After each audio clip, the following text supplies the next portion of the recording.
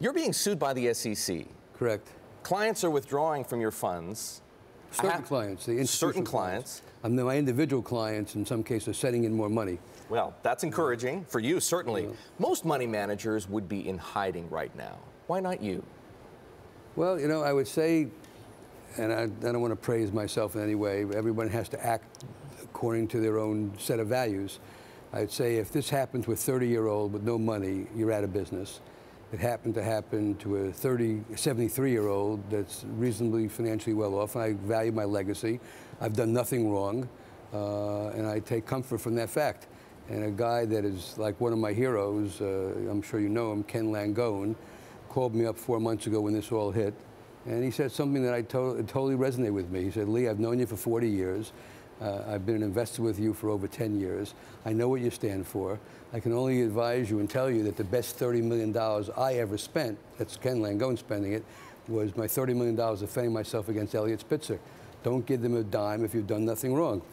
And I remember from my past when I was a good, diligent student, Robert Harper in 1798 coined the phrase, millions for defense, not 1 cent for tribute.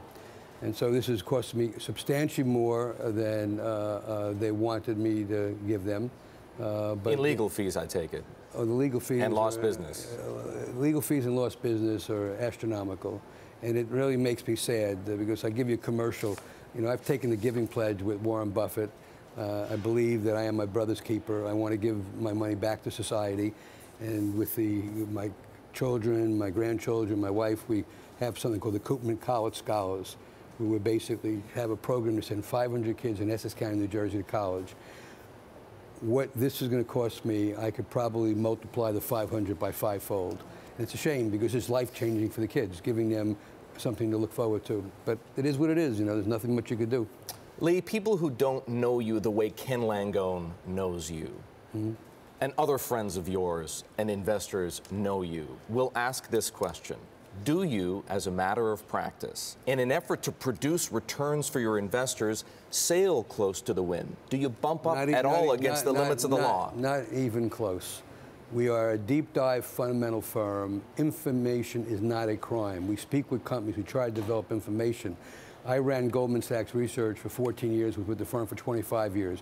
We always told the analysts, if a company gives you something that's significant, non-public information, basically urge the company to make a press release. We're not looking for inside information, we're looking for insight. Don't make any attempt to outlaw speaking with companies. We are on a level playing field. We do not seek inside information. I would love to go into the facts around this case, but my lawyers got me muzzled. But it is so sad what's going on, I can't begin to tell you.